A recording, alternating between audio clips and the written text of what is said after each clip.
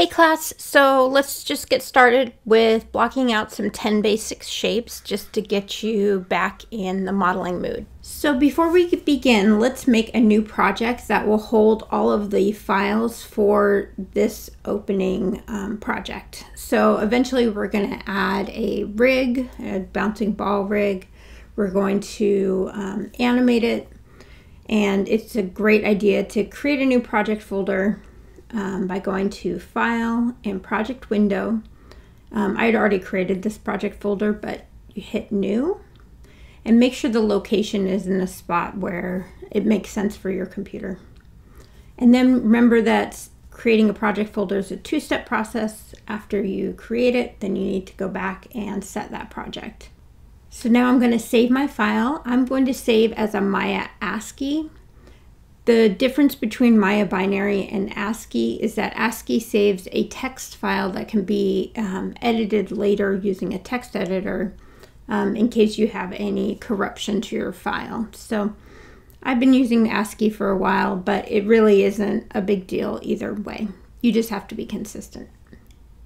So for the first one, we're going to create a cylinder from a cube and add divisions at the 50% mark, or basically create it with 4 divisions. So I'll show you 2 different ways. The first way is to make a cube and then go up to mesh and smooth. You can do it by 1 division or you can do it by 2 divisions. This is low poly, so I'm going to do it that way. I'm going to select the vertices at the top and the bottom and scale in just one direction. And then I'm going to select all the center vertices and just use that 2-direction scale, which is the square, to scale them in. You could also use the 3-direction scale as well. All right. And then since this is kind of just a stylized piece, I'm going to hide my grid and then use the multicut tool. And under multicut options, I'm going to use that snap step and press Control and Shift to snap it. Shift snaps, and I believe Control makes the cut all the way around. So that's the very first way. The second way would be to make a cylinder. I'm going to make it a few heights. For my axis divisions, let's try 8. So there's 4 height divisions. So that's 4 faces on the height. And then you can see that the most important part was that I kept the cap divisions. And now I'm going to go in, select by edge, and delete every other cap division. So now you got to remember which ones you did on each side to make sure that they're the same and that you're not forgetting. So now you can see that we've got a similar situation, but I'm going to show you it one more time with just 1 cap division, so it looks exactly the same. So now change it back to 1, move this guy over. And now you'll see that I have these ones. So select by edges, delete every other one. Make sure that you're doing the same on each side, which I did not do. There we go. And Command and delete. So remember that you do Command and delete to delete edges and make sure the vertices are gone too. All right, so that's the first one. Let's move on to the second. Next, we're going to make a sphere from a cube, and we're going to make sure that it has all quads all around it. The reason we're going to make this is so that it doesn't have a pole at the top and the bottom of the sphere. Sometimes that pole can be useful, but I want to make sure that you can also make one without it. And when we're in ZBrush, we'll basically be using no pole. So you make a cube. Go to Mesh and Smooth. And for this, I'm going to leave it at the default of 2. And now we can see that we can preview. So hard surface mode, if you remember, is the number 1. Smooth preview mode is when you press the number 3. So make sure that you remember that you have a smooth surface and a hard surface mode. So I'm going to make one more of these cubes and just show you what it looks like if we just smooth by one division and have more of a low poly look. So smooth that. I'm going to scale it up by pressing the R key. And again, I'm just going to hit 3 for smooth preview. And you can see that I think the one with more divisions has a tiny bit more volume in it, but otherwise they're virtually identical. One is just a little more low poly for you. Okay, for our next one, we're going to make a cube with a round hole in it. We're going to use bevel, bridge, and make sure all of our faces are quads. So we'll start the same by creating a cube. If you go back into your channel box layer editor and go to inputs, you can change the amount of subdivisions to 2 there. So that's one way of like initializing a new cube. The other way is to go into your create and cube menu and then change your subdivision levels there. Just kind of know that once you change your options here, you're going to have to go back and change them back. So it's like a couple more steps to change them back. You actually, I believe, have to hit apply. There you go, to make sure that it's that way in the future.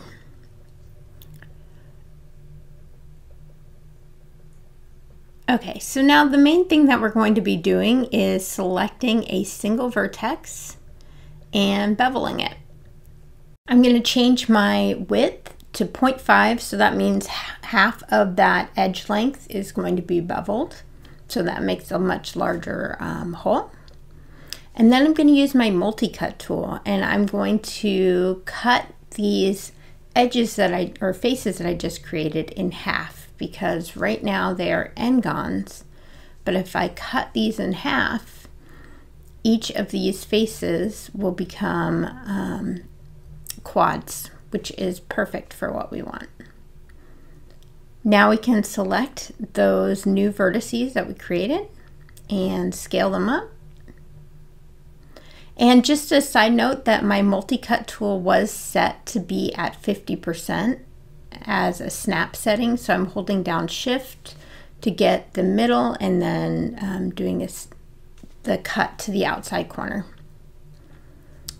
Okay, and then here I decided, since I had already created one side of this, I'm just going to select the object itself and use duplicate special and mirror it across to make the other side.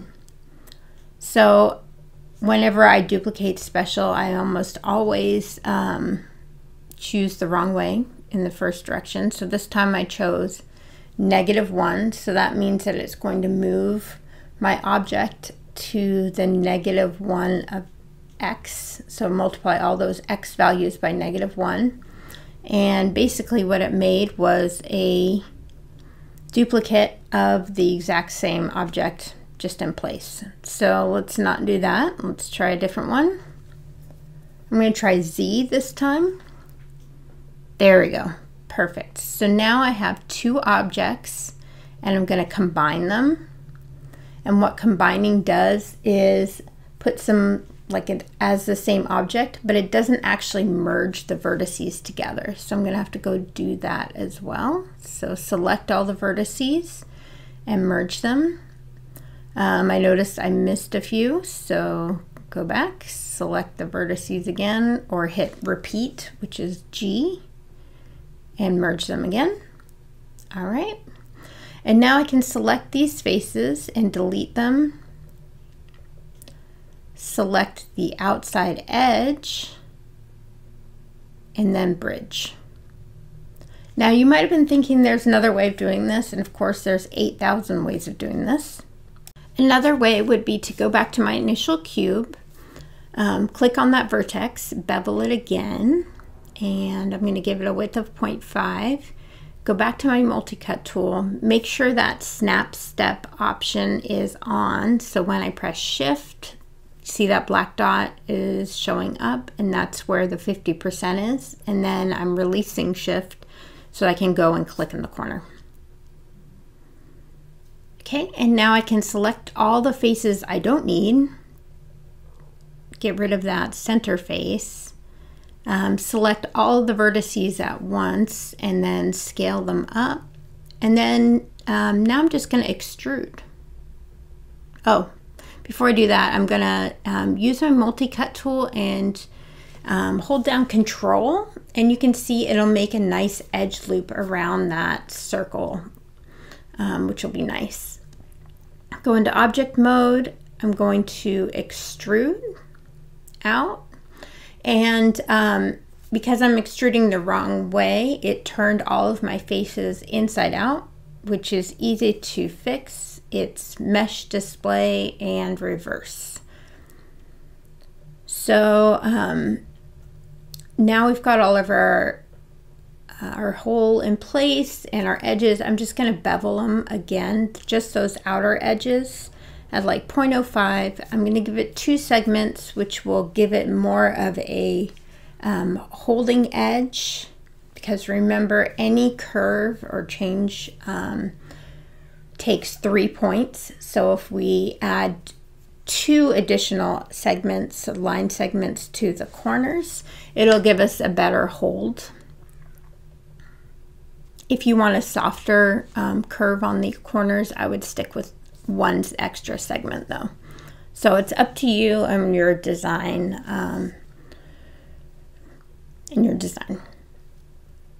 Okay, and I'm just going back and adding a little more bevel to both of these, just so you can see.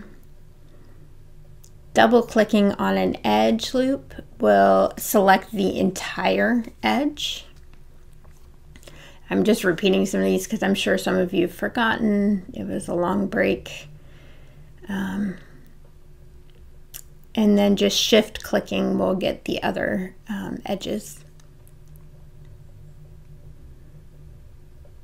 So now if you see, if I go back into object select mode, you can see what it looks like when I've gone into smooth preview, which is the number 3. So hard surface is 1, smooth preview is 3. I'm going to add one more holding edge around the outside by pressing Control with my multi-cut tool.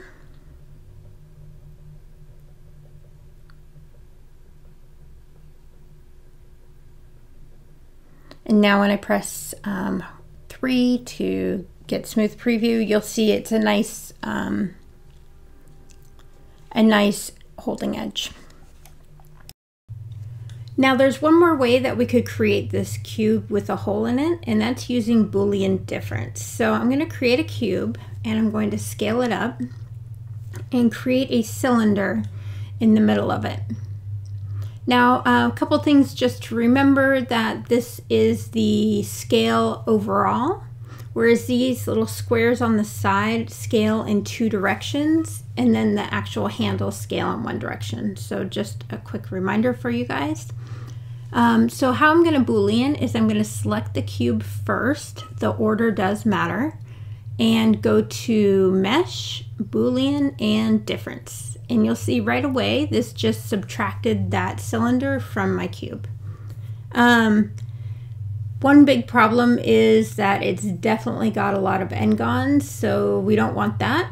I think there's a way that we can do this though, one more time, so that we can have less n-gons and turn it all into quads. So I'm going to create my cube and I'm going to use my multi-cut tool with my snap set at 50%. I'm going to press Control Shift, and then I'm going to create this cylinder again. And note this cylinder has 8 sides, so that's also working in my favor. Do wireframe on shaded so I can see what's happening, and then select the cube, select the cylinder, and then do difference. So under the difference options, there's not a lot of great options there, but you'll see that since I added the extra edge loops, this actually multi-cuts pretty nicely. So I'm just going to quickly multi-cut the top and the bottom, and then this is pretty good. So stay with me for one more minute while I quickly add the edge loops and add the holding edges to this, but after this I'm going to explain the different options under Boolean. So my students from last semester didn't have this instruction, so but the students from 2019 did, so just kind of bear with me if you are a 2020 student. Okay, and just moving it into place using the point snap and pivot point. Okay, so let's slow this back down and let's just look at our 3 options for Boolean. So if I go to Mesh, Booleans, notice there's these 2 lines on top of the menu. Remember that you can click those 2 lines, just a single click, and it will pop out that menu option for you, which is really nice. So I'm going to select my cube, select my cylinder, and then do Boolean union. And what that does is combines the 2 objects, the 2 meshes, and it does a really nice job. Usually you get n-gons, which is why I don't usually advocate using it, but you can definitely use your multicut tool to cut into it. Okay, for the next one, I'm going to show you Boolean difference. So we just did this. However, I want to show you that the order of how you select your objects matters. So if I select the cylinder first, it's going to subtract the cube from the cylinder. So keep that in mind. And for the third one, it's Boolean intersection. And basically it just takes whatever meshes you have and finds where the intersection is and creates that mesh. So hopefully this will help. We'll definitely be using some live Boolean in ZBrush. So just knowing the Boolean terms will help you going forward. For our next shape, we're going to revolve a shape. Now I didn't do this last semester with you guys, so this will be new to some of you, but for some of the returning students, you guys hopefully will remember this. So we're going to go back into our file. I'm going to go to the front view. So remember, you can switch the front view by hovering over it and pressing the space bar to switch between the 2. And for this one, basically what we're going to do is draw a NURBS curve and then use the revolve function. So you could use an EP or a Bezier or even a CV curve. It's up to you.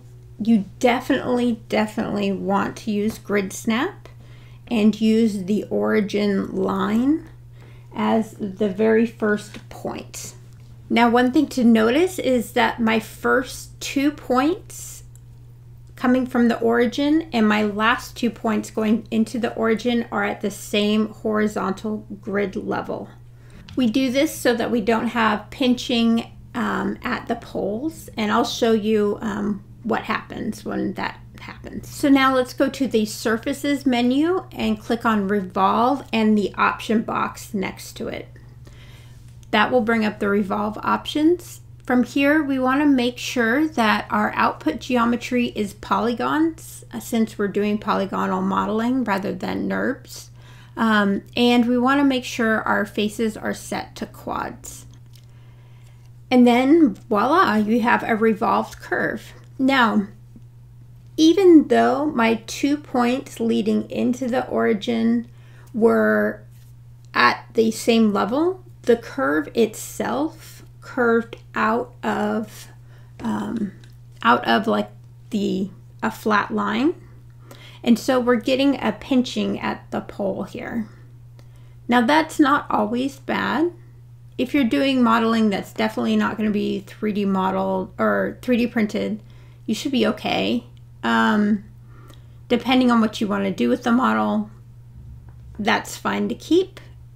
If not, if you want to do it the correct way, what we're going to do is just make sure that last line there is nice and flat.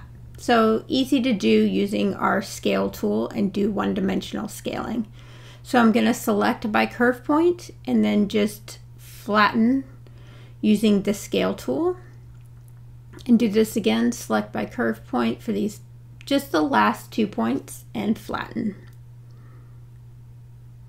Oops, and I forgot to have grid snap on, so turn that off.